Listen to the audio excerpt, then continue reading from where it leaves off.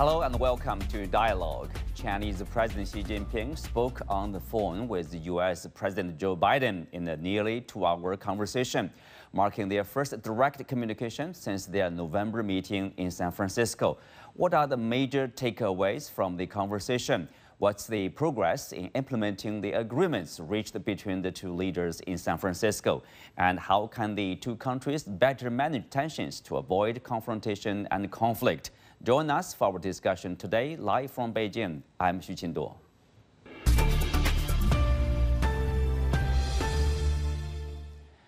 Joining us for today's show are Professor John Gong from the University of International Business and Economics, Warwick Powell, Senior Fellow at the Taihe Institute and Chairman of Smart Trade Networks, and Jeffrey Towson, Partner at TechMoat Consulting. Welcome to Dialogue. So Warwick, I will start with you. This is the first direct conversation, as we said, between the two leaders since their in-person summit in November, San Francisco last year. So what's your takeaway of this nearly 2-hour talk?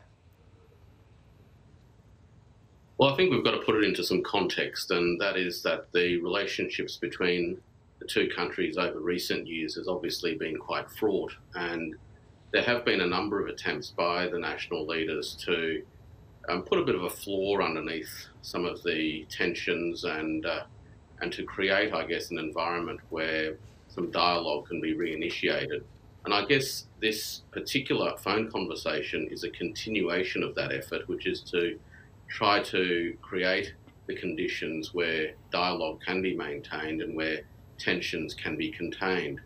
That said, I think that it also points to ongoing difficulties in managing this relationship, particularly as we head into an election year in the United States where China bashing and beating one's chest about who's the toughest on China is seen to be a big vote winner. So that's going to be a very difficult context in which we're going to see the bilateral relationship unfold for the next 12 months or so. Mm-hmm.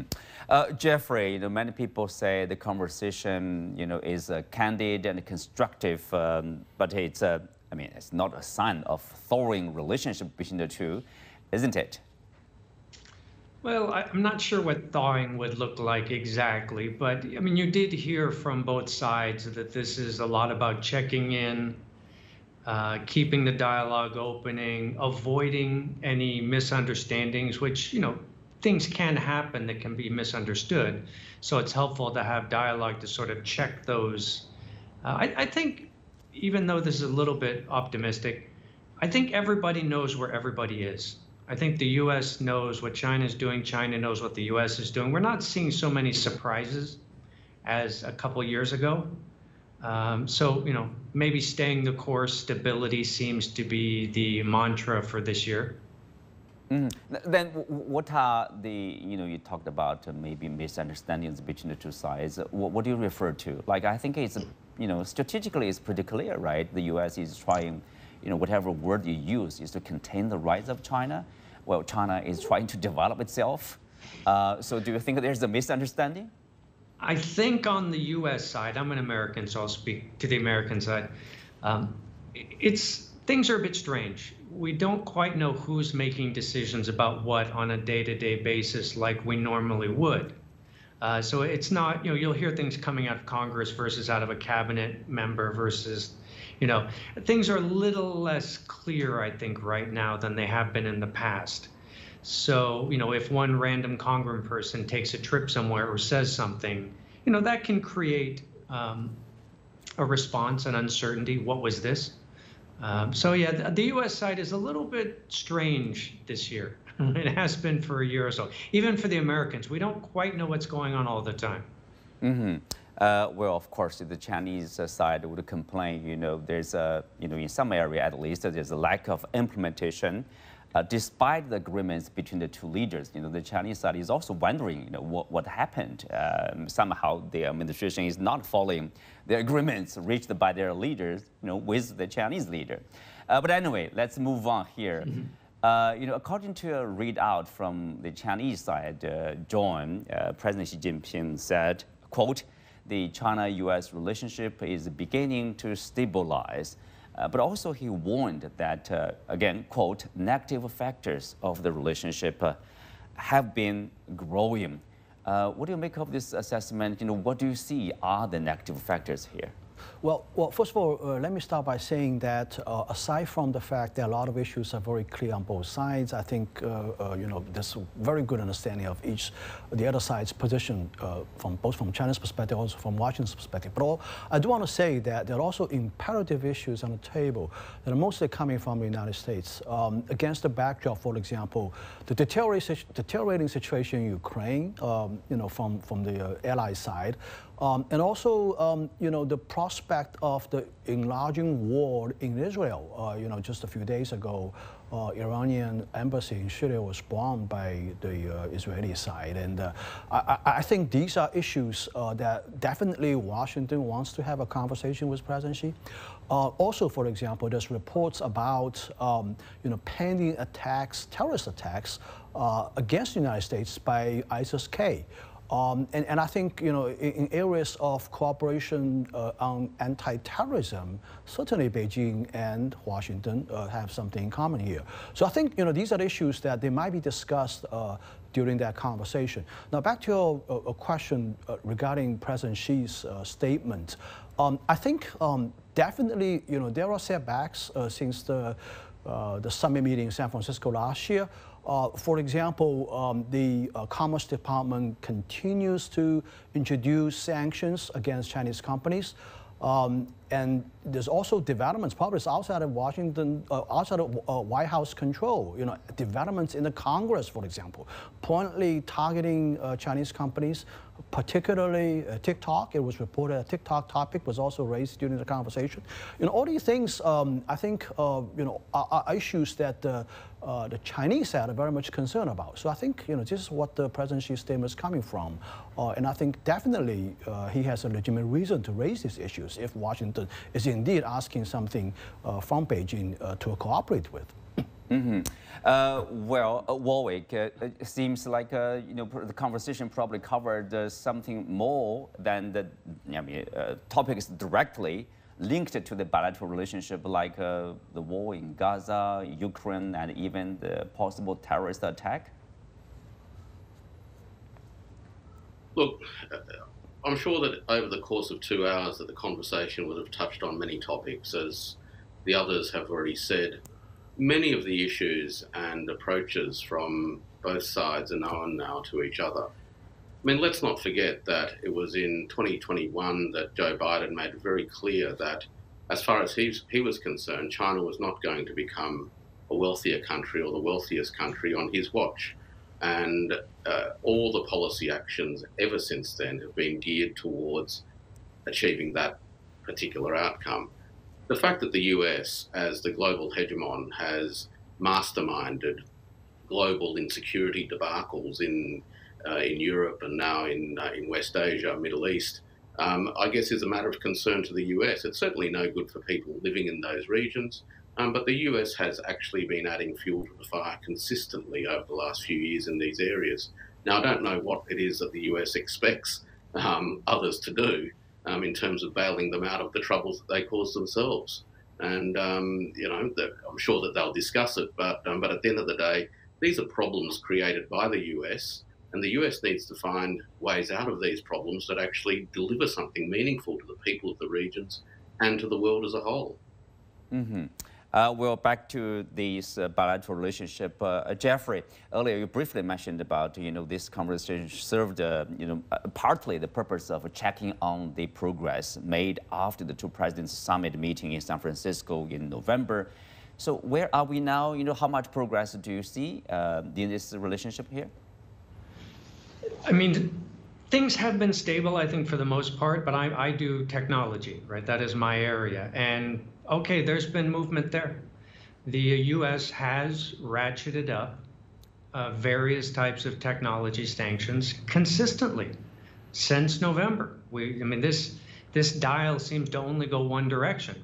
So we've seen semiconductors not being allowed to sold to certain companies. We've seen that expand to manufacturing, not being allowed to work with certain companies. We've seen that with semiconductor machinery not being allowed to be sold, and now we're hearing things like, chips within laptops can't be sold. So, this is an area where there has been step after step after step, and I'm not, this one I think we can at least see the trend line, and it has been ratcheted up.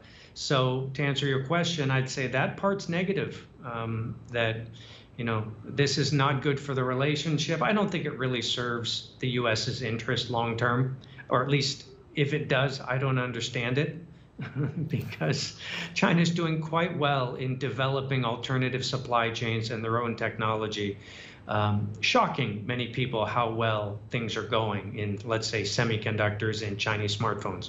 So, yeah, that's a trend line that's not going in the right direction. Yeah, Jeffrey, you made a good point here. Of course, probably many of your compatriots, maybe they don't understand, the Chinese situation. But anyway, the question people would ask is, what is the bottom line? The Chinese side would say this is a never-ending sanctions, on the Chinese side, or export bans of, chips there. So what is when will that stop? Well, when all that started, this began under Trump, really. It was about trade, right? That was the topic: trade imbalance, trade surplus, and so on. But the moves that were put in place were about technology, right? And it's like, well, how does that relate to trade? That was a bit strange. And then it became its own topic, that the U.S. would say they need some controls on technology that might be used in military purposes, and so on. Does that really relate to TikTok and kids dancing videos? I know what people are saying. It doesn't make a lot of sense to those of us who follow this sector closely. But to a certain extent, you don't need to understand the why. Everybody knows what's going to happen now. Every Chinese company knows they need to diversify their supply chain. You can't count on this stuff. So that's what we've seen over the last 3 to 4 years out of China, is major moves to develop a lack of dependence or vulnerability on critical technology supply chains coming out of the U.S. Everyone's convinced. So the why doesn't really matter anymore. It's everyone's building alternatives. Mm-hmm. Well, building alternatives. Of course, the U.S. efforts continues to join here. The latest news is that the U.S. is pressuring South Korea to adopt similar measures in terms of cheap sales to the Chinese side. So what's the likelihood? South Korea will probably do as the U.S. said, and probably impose export ban on the export to China? I wouldn't bet against it, because after all, Washington wields a tremendous influence over South Korea. You ask a question, well, where is the end, right? I think the end stops at where Chinese companies catch up with American technologies, and then they're going to give up. Every time the Chinese companies move closer to the American technologies, these sanctions will just ratchet up a notch. So, Jake Sullivan has this sort of fixation on sort of always keeping a distance, a league of distance between Chinese companies and American companies. And he doesn't quite understand that, things are moving ahead. He doesn't learn from the history. With America's own history, when America was at one point subject to this type of similar sanctions by London, and to no fruition at all. I mean, these measures and policies failed miserably. America, rose above all these sanctions and came to the top, and went up to the top. So he didn't learn from this history. So I think he just keep trying, and he is so much invested in this kind of a policy. There's no backing for him at all. So he cannot back off from this. So he would just keep pushing this. We hear more stories of Chinese companies successful in breaking through this, through that. The more we see this kind of a news, the more measures he's going to introduce to try to slow down Chinese companies. And I think, this is sort of a vicious cycle that it's very difficult to avoid. I think, until the Biden administration is gone, as long as they're still in place, Jake Sullivan still is in place, this policy is not going to change. It's so much political capital invested in this at this point. Well, if the Chinese companies catch up with the U.S. technology, what will happen? Will the relationship become more dangerous? Well, I think when that happens, he will just go back to his war and do some soul searching. I think I think at some point it's going to be inevitable. I mean, look at Huawei, right? I mean, there's so many sanction measures imposed on Huawei, but the company is doing very well actually. I mean, it's coming back. It's coming back the level of 2019. Exactly, it's coming back with its phone business. It's doing quite well in the infrastructure business, and it's also venturing into other things. He's building beautiful cars, right? So I think these kind of measures are not going to succeed just by learning the history lessons here, right? So. But again, I'm going to say that he's not going to turn back. He cannot. I mean, it will be political suicide for him if he's going to change course. I mean, this is the tragedy of this thing. We're just going to be stuck in this track for some time, maybe until the next administration. Okay, one day we will come back and check the effects of such a policy, of course. Warwick, here in the conversation, President Biden did reiterate to the U.S. Like a policy, for example, U.S. does not seek a new Cold War with China. Its alliances are not targeted against China. The U.S. follows this one China policy, and it is in the interests of the world for China to succeed. But the thing is, like, if you check the actions of the U.S., you would find that the actions, somehow they don't really match with this rhetoric here. What do you make of that? Okay, conversation between the national leaders, and probably that's why Xi Jinping mentioned about the three principles. One of them, is trust here. Look, the U.S. Is suffering seriously from a sincerity deficit, and many across the world now are seeing through the difference between rhetoric and action and reality. We're seeing that in terms of the US's policy actions in relation to China, but we're also seeing that in other arenas as well, whether it's in the Middle East or even in Ukraine. So the bottom line is that the US has now reached a point where it says one thing, it always does another, and people around the world are increasingly cognizant of that reality. In fact, it's actually baked in now, where I think that people are expecting the US leader to say certain things, but at the same time know that something different is going to happen. So what is it worth in the end? Well, in some ways, of course, it's a moderating force in terms of trying to keep a check or keep a lid on some of the issues boiling over. But the bottom line is the United States has embarked on a policy direction which is geared towards holding back the development of China, but not just China, but the developing world as a whole. And it will continue doing that. I agree with John that there is too much political capital invested in the actions that they've taken.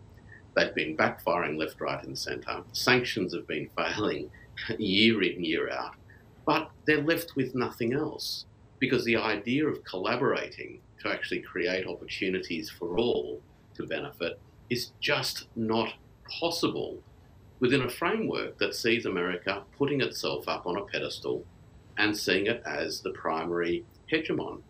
So here we are. Well, speak of that, of course, to keep the status of being the sole hegemon, not only around the world, but also in particular in the Asia-Pacific region. Of course, one issue between China and the U.S. is Taiwan. It's like a permanent question and topic here. The Chinese side would say, well, you expect the U.S. side to continue to say, we adhere to this one China policy, but in reality, you do see, for example, Pelosi's provocative visit. That's a president, even U.S. media called it provocative, and the continuous arms sale to Taiwan. U.S. would say that's a defense of democracy. But then, how dangerous is it, say, looking at the issue from Australia? Look, the fact of the matter is that the US has a policy priority to create as much instability across the world as it possibly can at the moment. It's done it in the Middle East, it did it in Europe, and it's doing it in the Asia Pacific. The situation in Taiwan goes back many, many decades. The US has seen Taiwan as a critical piece of geopolitical architecture, but it's also been part of America's attempt to redeem itself. After the revolution in 1949, as many will recall, there was a great debate in the United States about who lost China. And there has been a tremendous amount of hand-wringing about this particular loss, so much so that I'm sure that there are parts of the US body politic that actually sees the current mission as a continuation of an attempt to regain China back.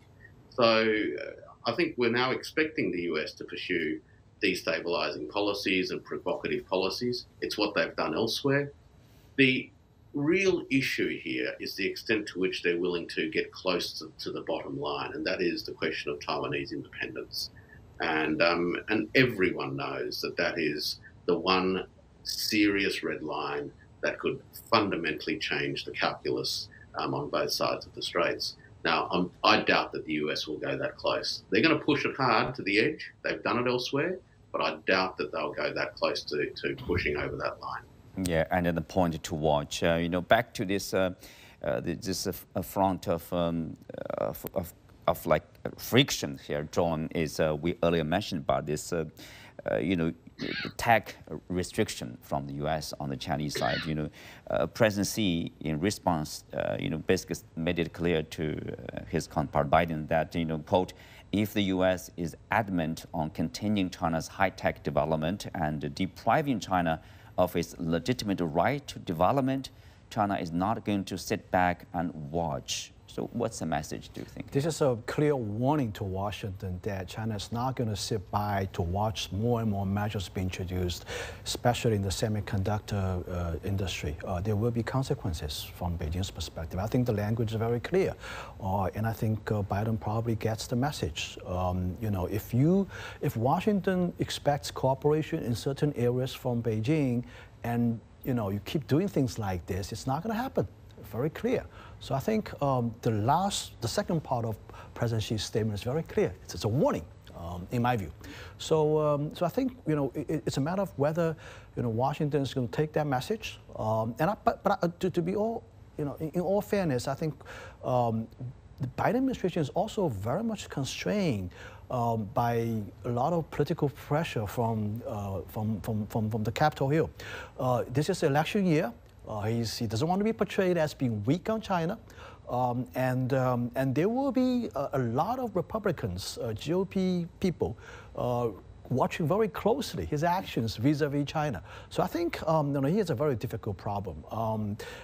And I think his situation is not getting any better. You look at the polls in the United States right now, and he's lagging behind in Michigan by 3 or 4 points, the state that I've been emphasizing so important in this election cycle. And he's also starting to lose grounds in Wisconsin and Pennsylvania. I mean, these are pretty bad news for him. So I think overall, he's in a very difficult situation. I think probably, not just keep pushing these sanction measures against Chinese companies is something that he can probably get away from these GOP watchers without being accused of, being soft on China. Yeah, exactly. Right. In any sense, most people would agree. Even keep on talking to each other is a good thing. Jeffrey, we know Treasury Secretary Janet Yellen is coming to China. Earlier, I think she talked about the Chinese renewable energy, battery, EVs, and the solar panels on Financial Times. What do you expect about her conversation with Chinese officials here? Yeah, this is going to be an interesting topic this year. Chinese EVs are doing very well. They are NIO, XPeng, BYD, and they're going international. They are everywhere in Southeast Asia. They weren't a year ago. So that has already maybe gotten the attention of lawmakers, regulators, competitors for sure, in Europe, the US, and this is going to be an interesting, and what can you say? They're really good cars. They're priced great. They're really good. Are we going to stop them from coming into the U.S.? So we're going to see an interesting conversation when a Treasury Secretary comes and argues your companies are too good. That will be a big story this year, I think. Mm-hmm. So Warwick, well, I mean, that's part of the conversation and also part of the debate between China and the U.S. and also probably between China and the EU of the Chinese EVs in particular here. So what do you make of that? Well, obviously, if you look at the competition, it is a competition. The Chinese car makers, EV makers, they are quite competitive. I mean, with this supply chain, with this price. So what will be the outcome, let's say? Look, Chinese EVs are incredibly competitive, and in terms of quality for dollar, I think that they are, probably amongst the best in the world, which of course makes them incredibly attractive to consumers everywhere. What we've seen in the Chinese EV space is not only dramatic growth in production, we've also seen, as a result in part of incredibly intense competition, a reduction in prices, which has driven domestic demand growth. The vast majority of EVs manufactured in China are actually absorbed by the Chinese market. So the first point in terms of this overproduction or overcapacity issue is really a little bit overcooked. I think the other interesting point about Janet Yellen's comments is actually the admission that American firms in particular are no longer competitive, no longer cost competitive, and no longer quality to cost competitive. And my comment to that really is don't blame China for that. Take a good hard look in the mirror over the policies of the last 30 to 40 years and the progressive deindustrialization and hollowing out of American manufacturing capacity. The other point to remember is that the US is high on debt, both public debt and household debt, is low on savings, which is actually driving a bunch of this importation anyway. So, if Janet Yellen's concerned about Chinese firms bringing the best products at the best prices to market, she'd probably, be well advised to take a good hard look at what's going on in her own backyard before pointing fingers at other people. Mm-hmm. Well, John, go ahead. The acquisition of subsidies, overcapacity. Your response? I'll just make one comment. I don't think I don't agree with Jeffrey that Chinese electric cars are going to get into the United States. Even from Mexico, the cars are not going to cross the Rio Grande, in my view. There's more than just a the electric car is more than just a political problem in the United States. It's also a cultural problem, in my view. The American people just are so much attached to the life of the internal combustion engines. I mean, there are so many people across the land in the United States that are, fiddling and working with these combustion engines on cars, on tractors, on these pistons on airplanes. So many people just love this kind of a lifestyle. I mean, they love internal combustion engine as much as they love guns in that country. So, Trump used to say that this is the electric car lunacy, he called it, okay? So, I don't think that in the United States, the electrification of the automobile industry is going to happen anytime soon. It's more than just a political problem. It's also a cultural problem indeed. Okay, 30 seconds. Jeffrey, you want to respond? Yeah, I don't agree with any of that. Go to California. There's EVs everywhere. You can't walk down the street without bumping into one. California is an exception. So it depends on the region. It's a good point there. Well, with that, we come to the end for today's show. Many thanks to our guests. You can also find us on the CGTN app or YouTube. I'm Xu Qinduo. Thanks for being with us. See you next time.